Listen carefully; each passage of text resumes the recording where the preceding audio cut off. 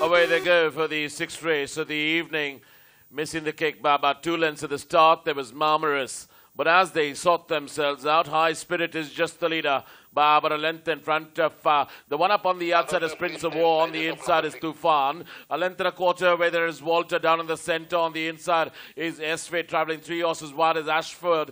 A length up on the outside of Ashford travelling 4 horses wide and making a forward move now to come up and take over the running is Marmaris. Then we go back to Spiritual Rock. But back to the leader, and it's still High Spirit by about a half in front of the one up on the outside is Marmaris. A length and a half away, then we go back to Prince of War. Another length away, there is Walter. Up on the inside is Tufan. Then we go back to Westfair. A gap of 2 lengths away, Spiritual Rock as they go around the turn and straight enough for the final run-in.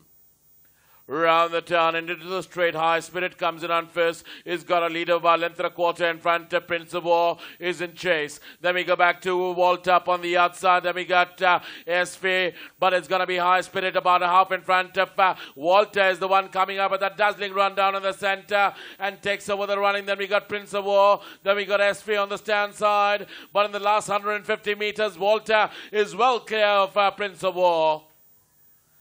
Walter is going to win this one from Prince of War. Then we got Esfe who finishes ahead of Tufan maybe. Then we got Spiritual Rock. Then we go back to High Spirit. Last of all was Marmaris.